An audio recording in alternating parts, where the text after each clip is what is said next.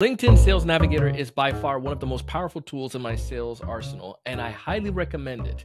In this episode, I get a chance to talk to Phil Gerbyshak, who's going to tell us about his step-by-step process and how Navigator helps him not only to build pipe, but to generate more business opportunities than ever before. It is amazing. Check it out.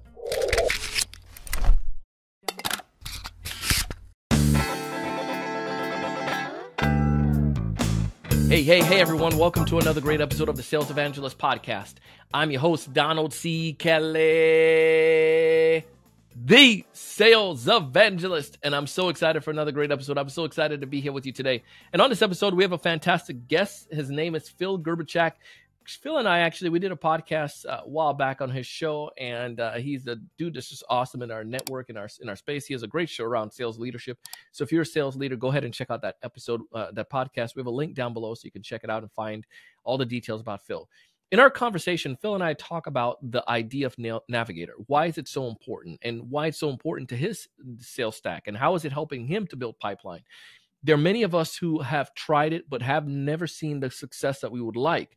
It's a process. It's not a one-time thing. And Phil and I break down what he does to make this work. If this is your first time listening to our show, you can come back every single time, take it to the bank, and know the show is going to help you, one, either build pipeline, or two, show you some ways of how you can convert at a higher percentage and close more deals. If you haven't done so already, please share this podcast with one other human being that can benefit from it. As we dive in, you get a chance to learn about Phil and why he's so passionate about Navigator, and then he guides us through his three-step process that you can adopt and apply starting today. Phil, welcome to the show. Hey, thanks, Donald. It's great to see you, man. Thanks for having me. Of course, and I appreciate you having me on your podcast as well, and we got to do a pitch for that. So if you don't mind, tell us a little bit more about you and your show and what you do, man. Sure. Well, the Sales Leadership Show is my show, and I talk to sales leaders and people who want to be sales leaders and sales reps, like, kind of like you and me, right? We're selling all day long. And so I talk to a lot of great people. Sometimes it's mindset, sometimes it's skill set, sometimes it's tool set as it relates. And I do coaching and training and facilitation, sales and otherwise. I love it. And if folks want to get in connection with you, where did I find you? I know we're going to talk about this at the end. Yeah, for sure. So easy. Go to philgerby.com, philgerby.com. And just drop me a line.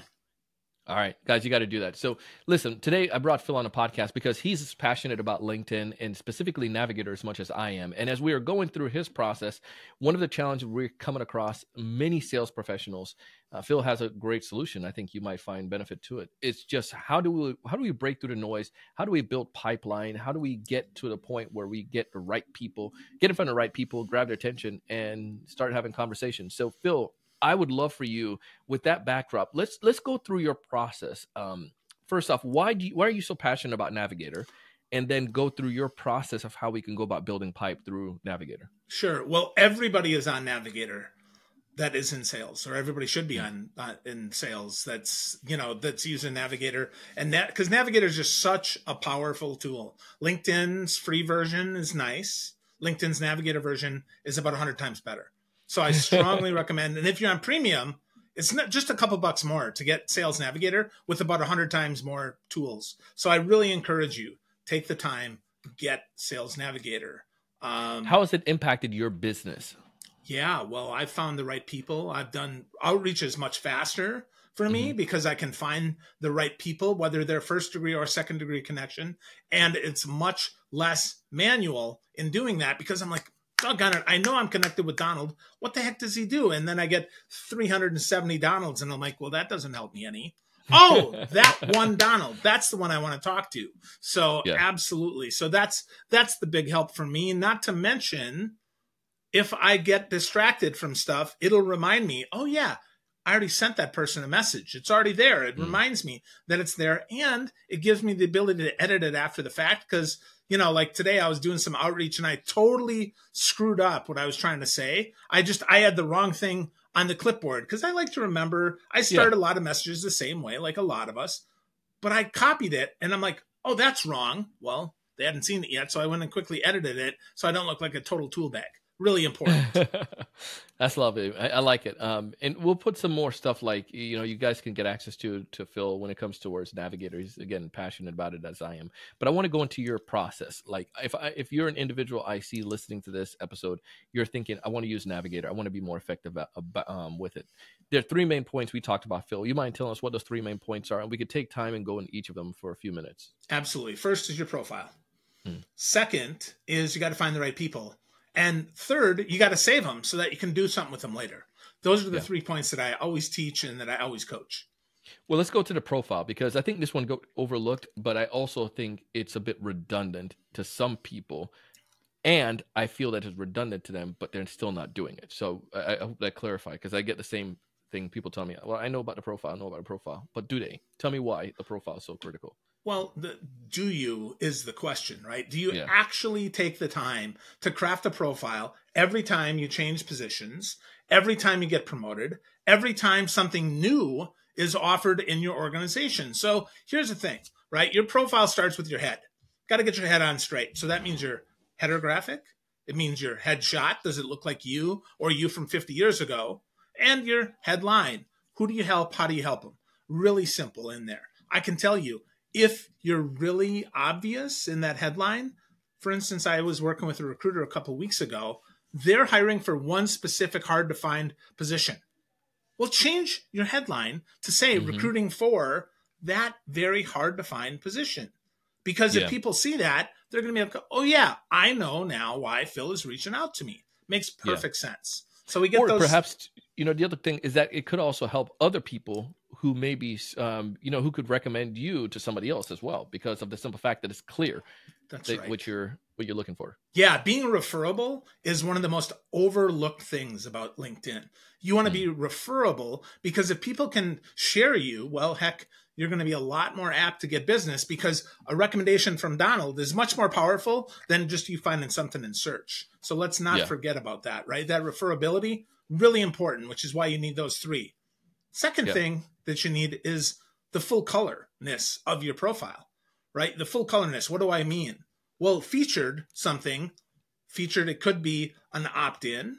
Featured could be a study, could be a blog post, could be a video. Now, know that most people aren't going to click it, but it stops the scroll. If you look at your LinkedIn profile, it's so black, white, and navy, because those are LinkedIn's colors. And God bless LinkedIn, they're beautiful colors. But how can I be different than that? So I encourage you, friends, take a look at your profile and how can you add color? Well, that's your featured. Now you can do that per position as well. So you got featured 2 items only, because any more than that, it starts to wrap and people aren't going to see it anyway. Same on each position. Now, I'm not telling you to go back and fix that position from 14 years ago, but I am telling you your current position, add some rich media. You can click on that and add that. And along with that, LinkedIn is now saying, so what skills are valuable with this position? Well, tell it. Tell it what skills are valuable. Now, not just skills like sales, but what skills do your prospects and your customers value about that position? If you're in the education space, do they value education? If you're in the IT space, do they value that you're good at cloud computing, that you understand Azure, that you understand something like that, right? Do you understand? I'm not telling you that you have to be an expert, but a few people clicking that little button that says, oh yeah, Phil is good at that. Well, that's going to go a long way, because people are going to see that. And they're going to be like, oh, wow, this isn't just a typical salesperson. Yeah. So there you go. So I think all of those are, and I feel all of those are very good as well. Like you're sharing, like the top part there, the header, is one that I find is often overlooked, where salespeople will keep the name of their company, that it may not be a huge name, and also like their roles. And I'm like, it's so redundant. LinkedIn does it as default, but I could see, if you're a sales account executive, I could see that down below, and your company name is literally right there next to the header anyways. So unless you're saying you're like a, ex Google employee or something that's going to be big, ex Qualtrics, like it's not necessary to be able to put that. So I really love that. And then banner, your profile banner. Sometimes I find that folks just have like a random stuff up there. It's a free advertisement. You can anyone can take advantage of Canva and put something there like you have, like you said at the bottom. So I love it. And the rich imagery as far as those colorfulness, adding some more assets to your current roles. I like that. Good stuff there. Thanks. Why is that going to be so important to a prospect? We talked about it a little bit at the top, but this now, when I have a profile this complete, so to speak, how does that make an impression over one that doesn't have that, in your opinion? Well, in my experience, I see, first of all, you show up first in search. If your profile is complete, right? If it's 100% done, you're going to show up ahead of those people that are not. It's also why you should add connections to people that you work with. Secondly, if the prospect is looking at yours, and many people have people also viewed, turn that off, by the way. People also viewed, right? Turn that off. If they go to somebody else's profile and their profile is better or more relevant, or they have an asset in their featured section that actually helps a problem, well, now they're going to be the person that they talk to, that they accept calls from, that they accept in-mails from, that they accept email from, that they accept a connection request from. So in my experience, the more that you show that you're part of the solution, not part of the problem of too many salespeople calling me, you stand a much better chance of standing out and actually getting a response. I love it. So that's the power of the profile. Number 2. No, now I look good. I'm fresh and so clean. I'm going out of town. Phil, I'm going out tonight. I want to go find people. How do I find the right people now? Well, this is where Navigator comes in. Yeah, so this is where Navigator comes in, friends. There's almost as many features for search in Navigator as there are in Recruiter. I want you to think about this. Think of Navigator as you are a recruiter looking for the right person. So you can add in how long have they been there, what's their seniority level, what is their job title, past places they've worked. You can narrow this down, because I believe that finding one person is way more important than finding a million people. One more time for the folks in the back, or those that are doing dishes and didn't hear that. Yeah, 1 is greater than 1 million. Really easy. Why? Well, if I find 1 of the right person, well, I can find 2 of the right person. I can find 3 of the right person. And frankly, I don't have time to prospect a million people. If I get a million people in my net, I'm going to be like, holy crap, that's really, I can't lift that up. But instead, if I get 5 or 10 of the right people with this search, and then using Navigator, I can save that search. Now, every time someone meets that criteria, boop, you get a little pop, and you get a new little new fish in your net. You don't even have to go fish for any more. Boop, you get another one. So now you get 10, 12, 20, 50. Now take the time, prospect those. How many of the just right people do you need to be able to fill your pipeline? I don't know, 2, 5, 10, 20, no more than 100. You need the right people, not just people, but the right people. Now go get them. Your pipe is full now. Go make those calls, make those outreaches. Once you're done, sure, do another search. Save that search. Really important. Now you can do this free. You can do it free, but holy cow, does it take time? Because you have to save pretty much every little profile. Put them somewhere, or you do the search and you save this, 800 character string URL, and sometimes it actually comes back and you'll get that, and sometimes it doesn't. So again, I would recommend that you use Navigator to do this, because it's just so much more effective. So you mentioned this idea again of that list of contacts. I feel that, and I'm speaking for myself as a salesperson, I know I've always look at the numbers, like bigger is better, right? If I'm getting 10 people, it might be great if I can get 50 of them. But the problem with that is that the numbers don't necessarily always correlate towards success.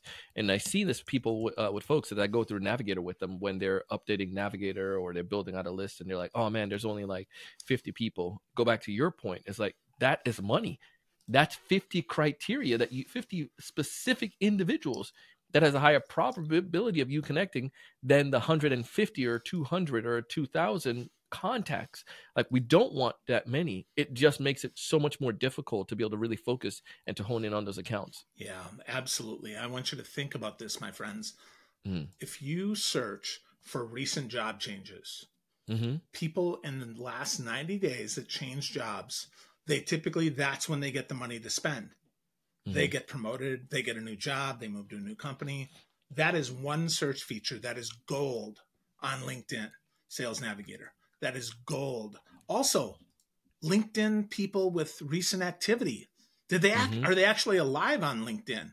Another gold feature, because I can go out, I can find on the free version all these people. I get this massive list of 100,000 people. Okay, fantastic. Have they ever used LinkedIn before since setting up their profile? That's often a question that people ask. And with the free version, we just frankly don't know. So upping it up, the Navigator is really helpful for that. Yeah. I like the idea of that safe search. How often do you go back in and look at your searches? Because you might say, I got 50 people on this last search when I did a search. Is this something that you get, you'd go back in on regular, or do you wait on the notification from LinkedIn? Hey, new people added to the search. What are your thoughts, ideas on that? Well, I would want to make a search that's good enough that I can get through it in about a week. And then I'd want to make another search. But here's the thing. If I get that little blurb that says, hey, look, Phil, 3 more people in your search. Well, go ahead, take the time, look at those 3. So you don't have to go in all the time. Now, that being said, if it's been a month, you should go in at least once a month, clean up your filters. Did people change jobs? What other things are in that filter, right? Because just because you're out there hunting for shark doesn't mean that there are just sharks in there. You could get some shrimp, we can get some tuna fish, maybe some mahi, all sorts of good stuff in our fishing net. So we got to make sure that we find those regularly. I would go in there no less frequently than a month, probably every 2 weeks. That's good. I like that. So I'm going in there regularly every 2 weeks. I'm going to take a look at it. I'm seeing what's going on in there. And then I'm also, really, really focusing on those individuals. What are you doing with your process as you make contact with those people? You mentioned some stuff about in-mail or sending messages. How are you taking those people? And I know we have one more step, but what's your cadence? So let's start at the end. My goal is to get them off of LinkedIn. Let's be really clear. My goal is to get them off of LinkedIn. So what's my cadence? So I might try an open message first, because with Sales Navigator, I can open mail anybody that has an open profile. That's not everybody, but I would try it first. Secondly, I'm going to try a connection request. I'm going to look for one of my 3 I's, right? I'm going to look for something in common. Maybe they both know they know you. I'm going to say, hey, how do you know my friend Donald C. Kelly? If they actually know you, they're going to probably accept my connection. So that's one I. The second I is, what's some insight? Either I can provide insight to them. So I see, as the head of IT, that one of your biggest challenges this year is migrating to cloud computing. Is that a challenge for your organization? Or asking them, I see that you're certified in Azure. How are you seeing that migration happening?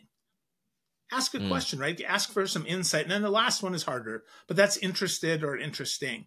So interested, I might, again, ask a question. I scroll to their bottom of their profile, and I see that they follow an influencer that I also learn from. Maybe for me, it might be one that I've had on my podcast. Maybe I see that they follow you, Donald. And let's pretend that we're not just connected, but I also follow you, and I do. But I mean, as a connection, right? Let's say Gary Vaynerchuk, good example, right? I might say, hey, Donald, did you see that recent article that Gary wrote about X, Y, or Z? And because Gary is so prolific, and most influencers are, they write tons and tons of content, they probably missed that piece of content. And even if they didn't, there might be something there. So asking a question or providing something that you're interested in about them. Hey, I see that you posted something about this, and I'd love to talk about that. But then here's the miss, and this is the big miss for a lot of folks, is make the first call actually about that live connection, about what you just talked about, right? You've got to talk about that. Now, I'm not telling you that is the only thing you talk about, but I'm telling you, refer back to it. That's my cadence, right? So I get that, and then hopefully they accept, and then I'm trying to talk about something there, either in a message because they accepted it, in an email because their email's there, or could be that I get them on a quick phone call because they share their email, and I mention that. From there, now they see me not as a threat, but as someone who actually keeps their promises, someone who isn't just going to be salesy. That's really important, right? Because we want to stay in that relationship zone of softness until we determine and we earn the right to ask more questions. I love the off LinkedIn plan. That's one of the things I find very effective for when in our outreach. And I also love that you're talking about it makes it, diffusing the threat, so to speak. Like if you can apply some of these concepts, you're going to obviously start conversation, engage with you, and then you're no longer seen as the seller that's trying to take my time. It's somebody that provide relevant information that could benefit me and help me. So therefore, I'm granting you access to that, and I love that. Love that approach. And that's often on the profile. Let's be clear, right? That's a callback possibly to the profile of. By the way, I've got this awesome article. It's just a page long. Would it be okay if I share that with you?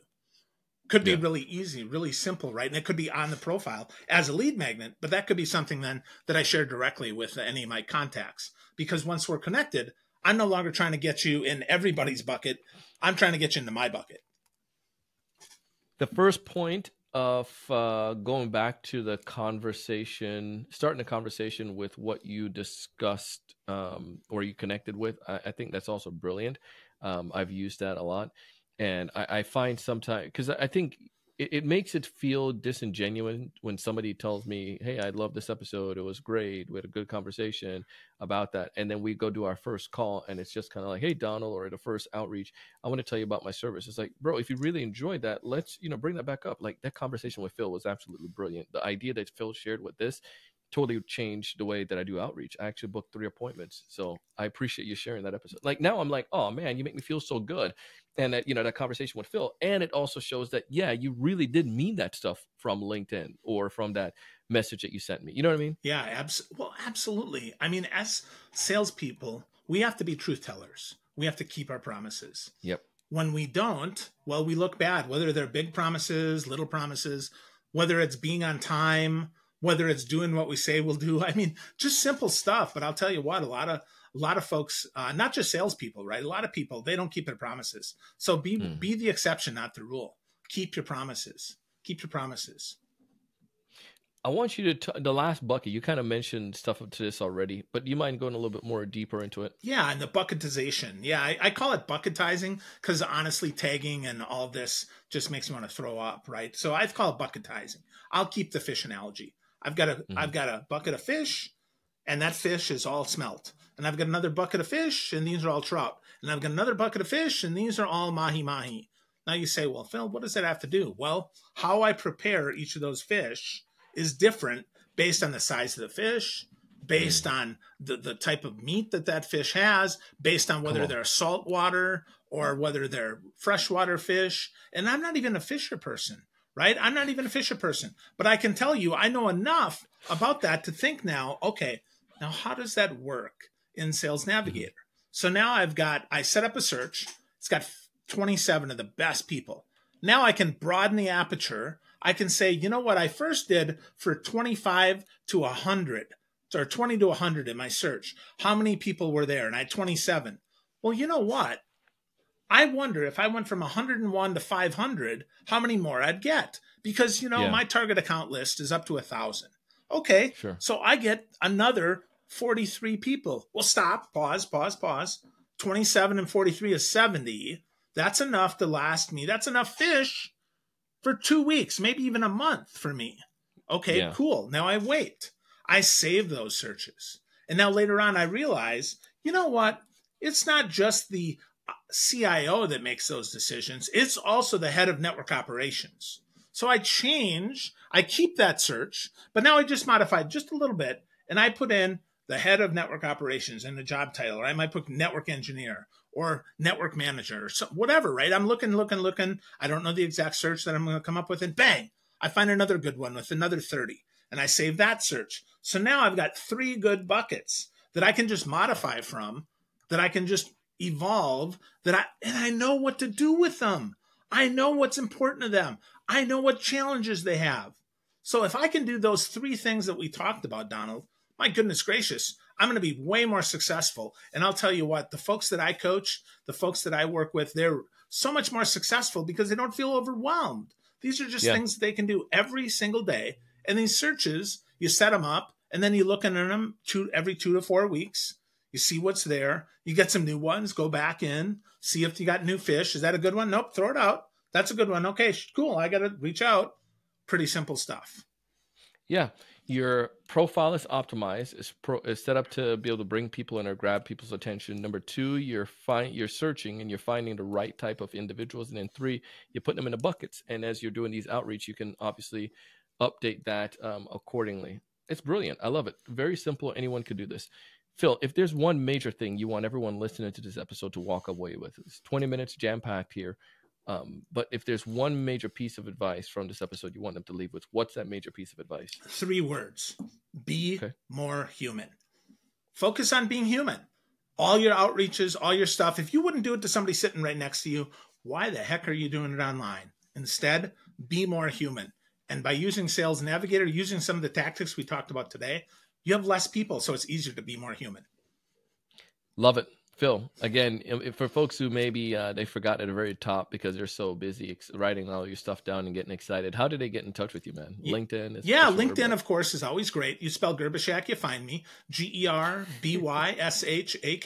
And if you want to check out my website, it's Phil Gerby, PhilGerby.com. You can find me there. Phil, man, I appreciate you taking the time to come on the show today. I appreciate your wisdom. Thank you. My pleasure. Thank you, Donald. Hey, that was Phil Gerbyshak. Go ahead and connect with him. You have a link down in the show notes to connect with him on LinkedIn. Tell him you heard him here on the Sales Evangelist podcast with Donald T. Kelly. I appreciate it. And if I've not connected with you yet, man, what's you waiting for? Send me a connection request, man. It'll be greatly appreciated. Go to LinkedIn.com and just search for Donald C. Kelly and let's connect. I would love it and would be greatly appreciated. Don't get a chance to talk to you all a lot. You get a chance to talk to me, and I want to be able to fix that. As always, I want you to find more of your ideal customers. I want you to know what to say when you reach out to them. I want you to build pipeline and close twice as many deals.